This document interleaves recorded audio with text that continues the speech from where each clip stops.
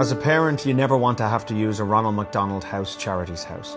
But if you do, they are a lifeline in your time of need. I always wondered what they did here when I donated. For us, this has been like a home from home. There's not enough words for me to thank this place enough. This place has been a lifesaver. We wouldn't know where we'd be. Ronald McDonald House Charities give families who have children in hospitals free home away from home accommodation. My daughter Gia, she's like a little miracle warrior baby. No one knew she was going to reach her first birthday. So being here, it was like incredible because she's got a bed with her blanket, with all her toys. The kids always say to me, Mum, when are we going back home? So they're talking home about London because they now see Ronald as their second home. So they do love coming here. McDonald's has donated 4 Happy Meal playgrounds to the London houses in Moorfields, Camberwell, Evelina, London and Tooting.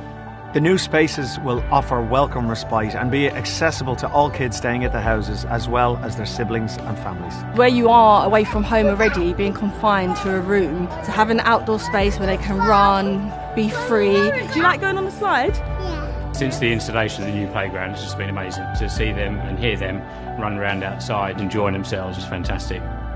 McDonald's is donating £250,000 to Ronald McDonald House Charities this December. That's 10,000 nights for families. You can donate to Ronald McDonald House Charities UK via the My McDonald's app, the self-service kiosks in restaurants and the red collection boxes.